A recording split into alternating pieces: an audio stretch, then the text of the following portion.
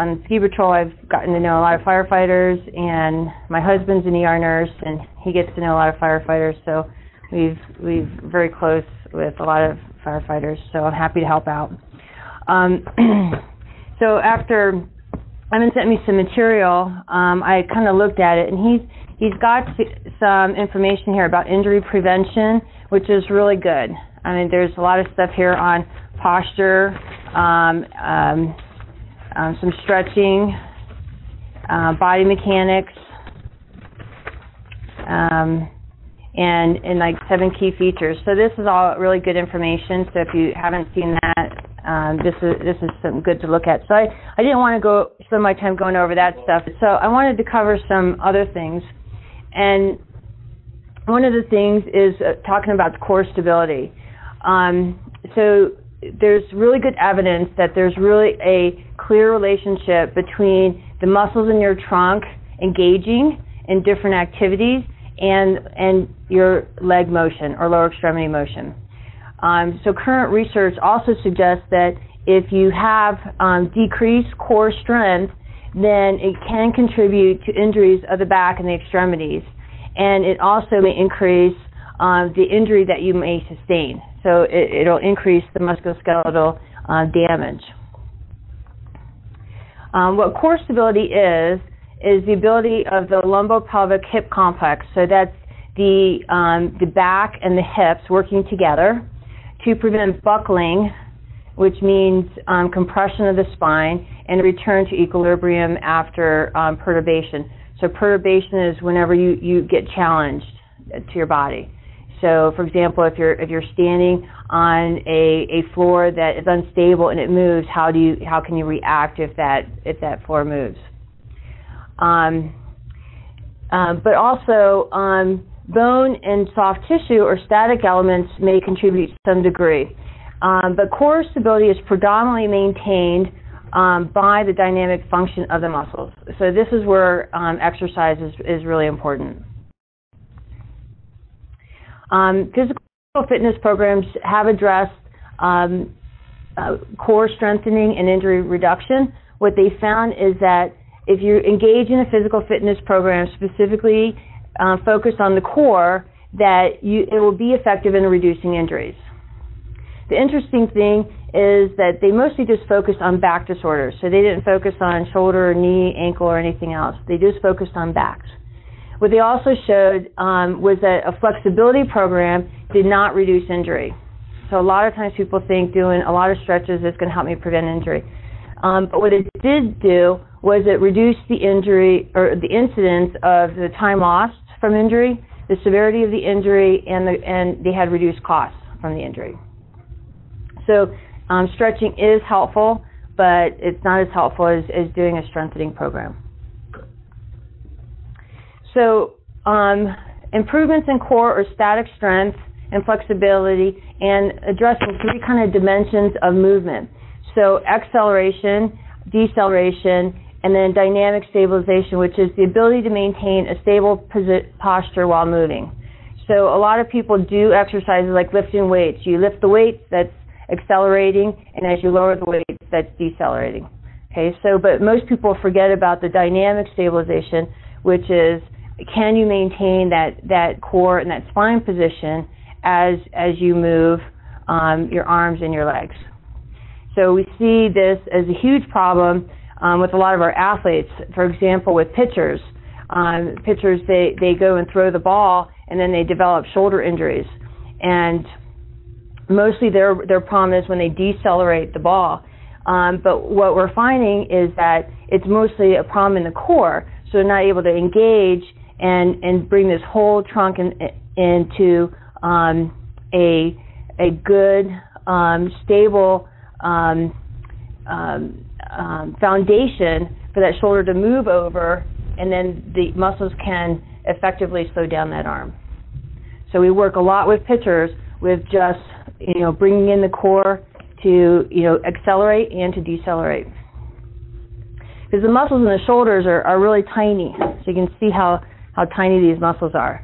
So they can only take so many accelerations and decelerations before they start to slow down. And the same thing with some of the low back muscles are really small, so that's what we're going to talk about a little bit later. So a lot of studies that are out there kind of look at functional movement screens. We look at athletes, particularly with soccer players, and there's been some studies that look at functional movement screens of firefighters. And in this study showed that there was no significant correlation between injuries and the functional movement screen score. And it's kind of the same thing what we're finding with different sports. We've been testing some of the university women's basketball team who have a lot of ACL tears on functional movement screens and do some training, and they're still tearing their ACL. Why is that happening? So we should be able to predict it. But there's no really good functional test to evaluate performance and to be able to predict injuries, unfortunately. So, but this one study that looked at functional movement scores did show a significant correlation between firefighter age, rank, tenure, and the functional movement score. So what they found was that it linked with time in service as a firefighter. And so in general, flexibility and strength decline with age and injuries are more likely.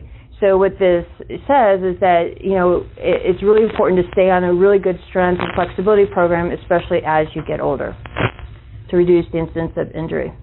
So these are what we look at with functional movement screens. So we looked at an overhead squat, so being able to hold the stick, keep the spine straight, and to be able to go down into a nice deep squat without lifting the heels up. Doing a hurdle step, so this would be, this is a little rope here, and to be able to keep the spine straight, the shoulders level, and to be able to step over a string without breaking that posture. An inline lunge, standing on a 2x4, and to be able to lunge, keeping the back straight. Looking at shoulder mobility, so can you reach behind your back and touch your fingers together both directions. Rotary stability is being able to be in this hands and knees position and to be able to lift the opposite arm and leg up and be able to hold that position without that trunk rocking side to side. Hamstring flexibility, and then trunk stability with a push-up. So we kind of look at those, and the problem with these is that it's pretty static and in line, so we're not able to look at any kind of movement patterns, and especially awkward movement patterns. So, so that's one of the problems with the functional movement screen. This study looked at core strengthening, and they put individuals in a program for 12 months, compared it to a control group. And what they found is that with specific training for your back, it reduced the lost time to injuries by 52% and the reduction in number of injuries by 42%. So I think what's more important than actually being able to screen for injuries is to be able to be in a good strength program to work on your core strength, and that's the most beneficial to help prevent injuries. So we certainly, as I pointed out, we can't look at awkward movement positions, and so with a lot of different jobs, like I have police, I have construction workers, people who do jobs in which require awkward motions, we don't have a way to really look at evaluating someone to say you're at risk for this injury and this is what you need to do. So it really takes recognizing yourself and what your injuries are, where you think if you feel like you're doing something and you feel like I'm not very strong with that, or that's kind of straining to me, to actually seek help and get it evaluated and get on a good program to address that. So there was one case study that I found that I thought was interesting. They took 52 firefighters and they completed a fitness test, a functional movement screen, and a biomechanical evaluation, which they looked at squat, lunge, pushing, pulling, and lifting activities. And they split them into 3 groups. One group was coached in movement and fitness, so they got a lot of input about how they were performing the exercise, what they're doing wrong, how they should fix it. And the second group was trained based on firefighter fitness guidelines, and the third group was normal routines. And what they found is that both intervention groups improved their fitness level. But the one that had the coaching on how they should perform the exercises correctly had greater improvement on job-specific tasks, and was the only group without negative adaptations to arm and leg mechanics. So, for example, in the squat, looking at the tibia and making sure it's vertical, the knee is in line with the hip, and so as you see in this one, the knee is kind of deviated inside the hip there. So it's not just knowing the exercises, but being able to do them correctly, and watching the mechanics. So we found that they did some functional movement screening and testing on a bunch of soccer players in California, in Santa Monica, and they coached one group of girls, and they didn't coach another group of girls, and they gave them the exercises, and the group that had the exercises that did not get coached still had significant amount of injuries, whereas the group that got coached had significantly less injuries. And so it's quite a popular program to teach girls and boys in soccer now how to warm up, and even in basketball, how to warm up to prevent injuries, and how to do things correctly to prevent injuries. So for core strength summary, core strength is critical to preventing injuries to the back and the extremities. Early recognition of a problem and seeking guidance for correct instruction in mechanics can prevent the severity of the injury and the length that someone would have an injury. And then good body mechanics is critical. So the most important thing watching with the spine is bending from the waist and rotation. So we have this nice little disc here. So what I like to explain to people is that the bodies of the spine are kind of like building blocks. So they're like one on. So some people like to describe the disc as like a jelly donut. And so you have the bread layer, and you have the little jelly in the middle. And if you keep doing this, that jelly kind of gets pushed back into the bread, and eventually it can come out. So like this. And usually that stays, and it's usually in the foramen where the nerve comes out. So the key is, if you're doing anything with heavy lifting or carrying anything heavy, the more you can stay on these posterior elements, the more protective it's going to be for your disc. Okay? And so, but you don't want to be hyperextended. You don't want to be way back here. So you just want to stay back on those posterior elements to keep this from, can you see how hard it is for me to squeeze that down if I stay? So even if you put a lot of load, it's not going to push that disc back out. You see that? So if you're doing anything where you're bending down, trying to keep that trunk straight and using those hips and kind of bending forward like that. Okay? The other important thing is to avoid bending and then twisting. The disc has fibers in it, like they're kind of shown on these ropes here, and they're the weakest when there's a rotational component. So if you bend and you're doing any twisting like this with weight, that's going to be harmful, potentially harmful. So if there's any way you can minimize that force that way, it'll be helpful. Does that make sense? Okay. So, and most people think that this is bad, but if you keep the spine straight, there's minimal pressure on the disc. But what you might strain here, lifting up, are ligaments. So if you were to lift something really heavy, you have ligaments that go across the top and then in between here.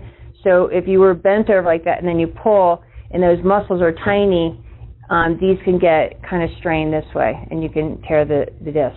So if you're in this position and you had to lift something heavy, then you want to drop down and get into that extended position and then lift. You don't want to lift right from this position. Okay. So those are the only two things about body mechanics I really kind of wanted to go over. Any questions about that?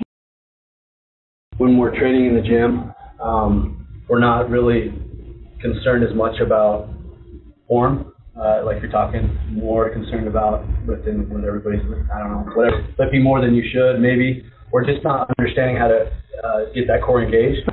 So years of, hinging and then just a little bit where it's not, there's not a large injury. It's maybe little tiny microscopic breakdown of that.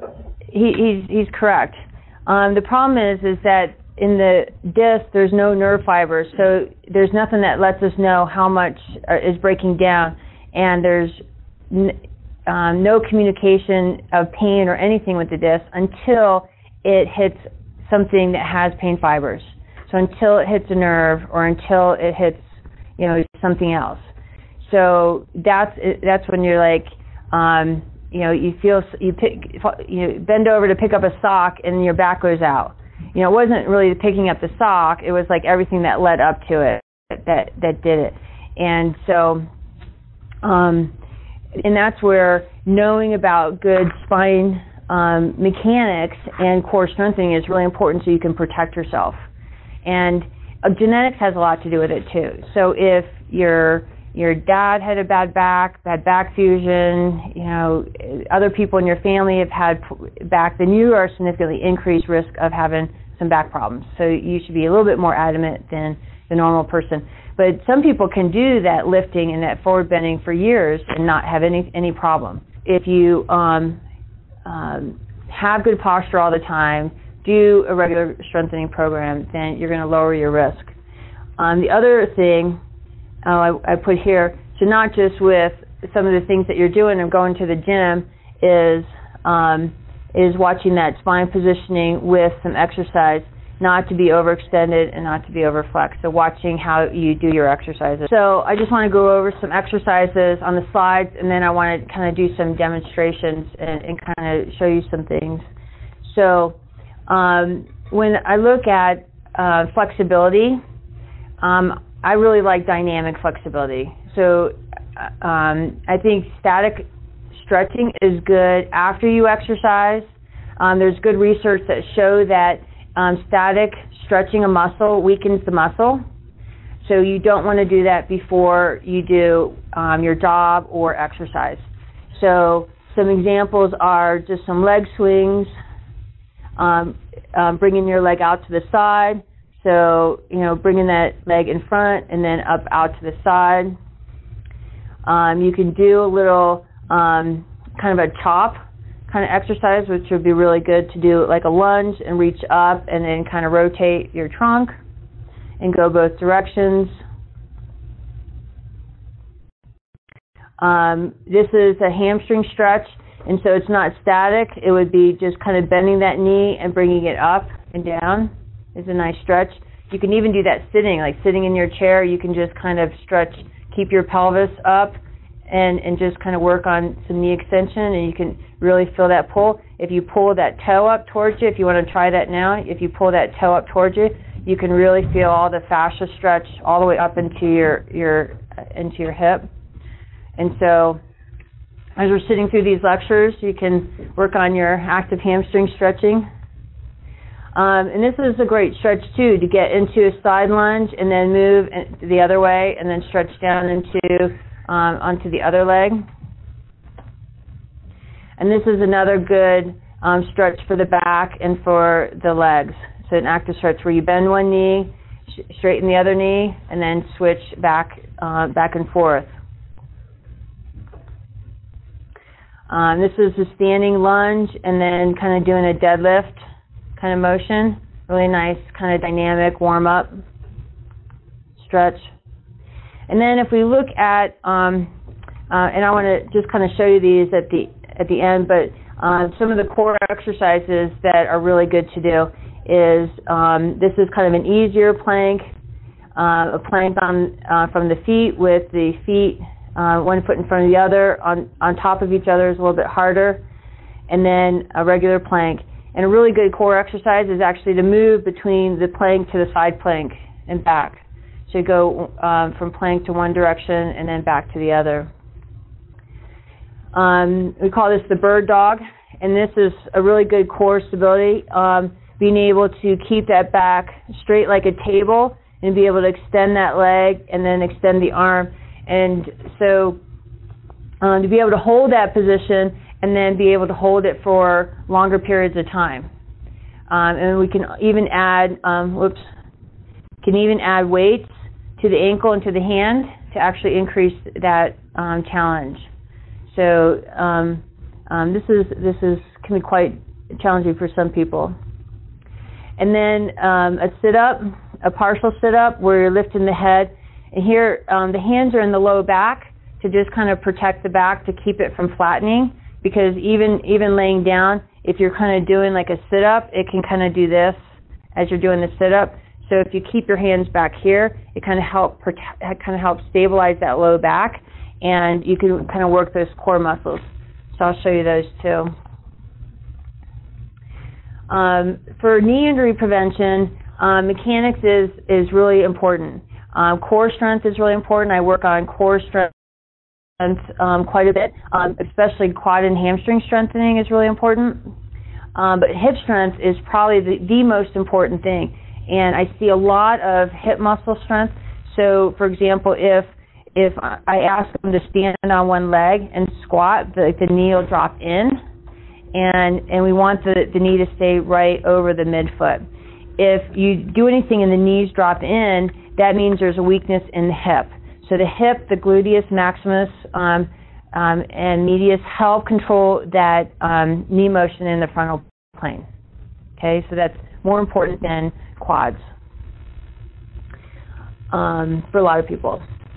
And then the knee is kind of the joint in between the hip and the ankle. So it kind of takes the brunt. So when someone has a knee problem, I'm looking at what's going on above and what's going on below.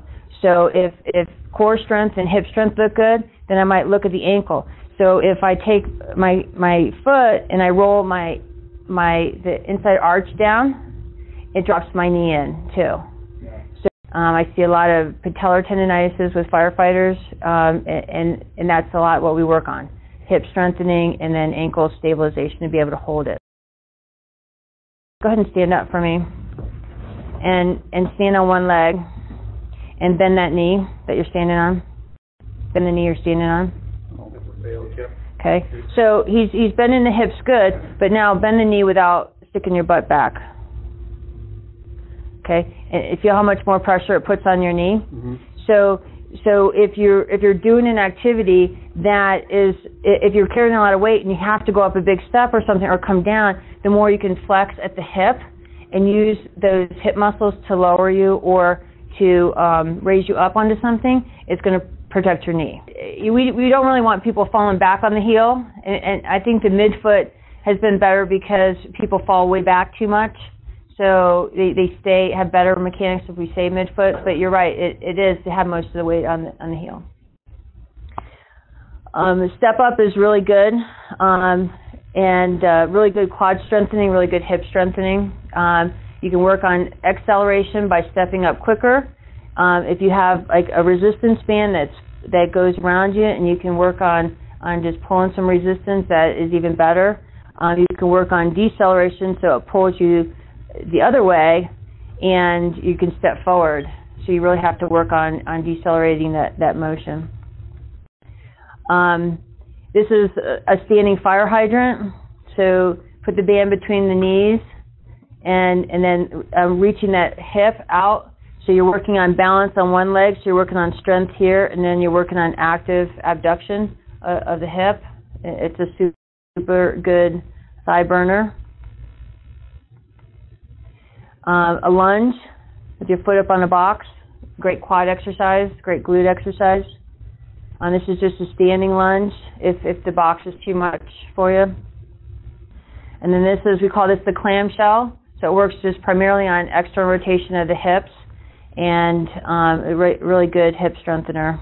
It's also a really good core strengthener because you have to be tight in your core to rotate that hip out effectively. And so Chris Powers put together some knee protection, and some of the most important exercises that we start with is just this clamshell, holding it for 60 seconds. Then we do like an abduction, just lifting the leg up to the side, holding that for 60 seconds. And then we do the fire hydrant on hands and knees and holding that for 60 seconds. We just start with that with athletes, and we just kind of build on that. So, and it's pretty tough to hold it for a minute for most people. So shoulders, the most important thing with shoulders is, for injury prevention, is posture. So in the shoulder, I kind of think about the scapula as being the stability of the shoulder, and everything works from this. So what do you call those trucks that they pick up dirt and rocks? What do you call those trucks? Backhoe. So if you think about a backhoe, that's kind of similar to how the shoulder works. So if you have a good, stable truck, then it can pick up really big rocks, and it can do a lot of work. But if you were to put a small little truck on a really big shovel, then every time it tries to pick up a big rock, it would just fall over, right? So that's what happens with the shoulder, is if you don't have good strength around the shoulder blade, then whenever you're trying to lift something heavy with your hand, if this is weak, then it's just going to collapse. And so you're going to end up with rotator cuff injury or something else. So the most important thing with injury prevention is being able to keep that shoulder in a good position and keep it nice and strong. So if I take someone who's sitting like this, no, stay where you were, and I pull on his shoulder, can you see how I'm just pulling on all these soft tissue here when I pull on it? So these tissues, when he sits like this, have to support the weight of the arm in the body. So if he comes up nice and straight and tall, and so the shoulder's in a good position, and I yank on it, you see how much more solid that is? So, I mean, that can take a lot of weight. So one is, if you have crappy posture all day, then what it does is it's kind of like if you take a sponge and you wring it and you put it in water, it's kind of hard for that sponge to absorb water, right? So if you put stress and strain on all these tissues all day long, then it's not getting good blood supply, so that when you go to lift something and do something, it's just going to fail. So keeping as often as you can this upright position. So what I tell some people is, like, let the sun shine on your chest so that it just automatically keeps your shoulders back. So you want to think about that if you're lifting anything, that you want your shoulders here and not here. Okay? So if you're going to lift something deep, you want your shoulders back here as you're lifting up, so that you've got the ligament support and you're not just you're straining that soft tissue. Yeah, the shoulder is way different than the back and the knee, because it gives up stability for mobility. So it is, you think about, like, in the Olympics, with the gymnasts, they can hold their whole body weight out here and they can go in all different directions. I mean, it's really an amazing machine. But when you give up stability for mobility, you really are relying on all the tissues to work dynamically together. You want good flexibility, good strength, good timing around that whole shoulder complex. So if you want to keep injury free, then as much as you can, then you want to kind of keep all that balance together. So you want to keep those stabilizers strong, you want to keep those movers strong, you want to keep the flexibility there. And so oftentimes when there is an imbalance, that's when people start to have a problem. So some good exercises are just some rotator cuff exercises where you're just lifting the weight out decide. So if you can lay down or you can just bend over and do these, bent over, working on weights and externally rotating the shoulder in that fashion. You can use a band to work on rotating out or rotating in. And then certainly a lot of periscapular strengthening. So if we look at exercise, what should you do? Exercise should be performed at least 3 times a week, but low back exercises have the most beneficial effect when you work on your back every day. No pain, no gain is really not true when it comes to working on back strengthening or on anything to keep your body healthy, and especially true when it comes to weight training. And then general exercise programs that also combine cardiovascular components, like walking, have been shown to be more effective in both rehabilitation and for injury prevention. When you sleep at night or when you're sleeping at all in a bed, your discs will fill up with water.